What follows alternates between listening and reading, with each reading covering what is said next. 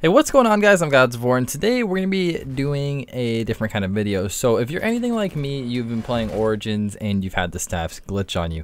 And it is extremely frustrating in Zombie Chronicles because you cannot continue with the Easter egg once you've done this. So during the Easter egg, you're going to need to place the 4 staffs into the robots. And there are the pedestals, and they can either get stuck in the pedestals or you won't be able to pick them up at all from the staff locations in the excavation site. There are a couple ways to prevent them from glitching though, and what I found has worked for me since I finally completed this Easter egg, and I'll have a guide on that coming out right after this video is up, is never switch out a staff for a staff. There is something that can happen with this that will prevent you from being able to pick up that staff originally, so if you have a staff, don't switch it out for another one. Also, if you're playing in co-op, always use the staff that you built. Make everybody build their own staff. Never switch out a staff for a staff, and then also never bleed out with a staff because that can also trigger the staffs to become glitched.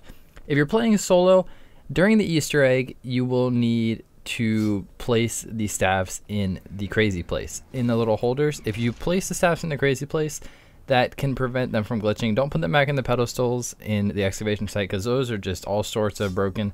Just make sure to put them in the crazy place when you're not using them, and then you can go and pick up any one that you want. Just make sure not to switch out a staff for a staff. Put the staff in the crazy place in the staff holder that is corresponding to the staff that you want to use. Also, during the Easter egg, there will be the step where you place the staffs, and then they're going to disappear and they're going to respawn back in the excavation site. When you have placed all 4 staffs, make sure to place the fire staff first. Always do the fire staff first. The glitch where you can place it 4 times doesn't work anymore either, by the way, but make sure to do the fire staff first like I just did right there, and then you can go and place all of your other staffs in the robots.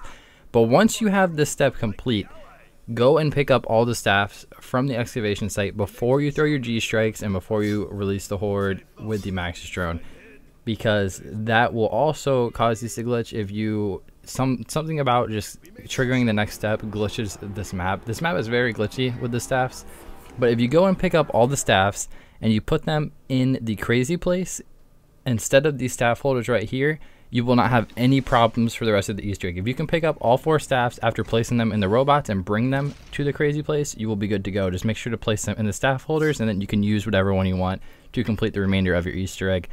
But that has been how to prevent the glitches on Origins. Hopefully you guys can complete this Easter egg if you've been having problems with it, because I know I have. I've had at least 3 to 4 games now where I've gotten up to like the last step and then I can't pick up a staff, and those are the reasons why.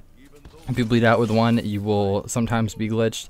The robots are just glitchy. Sometimes you can do everything right and it will still get stuck in a robot, and for that it's just on Treyarch there. But that has been how to prevent the glitches on Origins in Zombie Chronicles. Thank you guys so much for watching this gameplay, and hopefully you guys can go out there and complete your Easter egg without any glitches. Until next time, I'll see you guys later. Peace.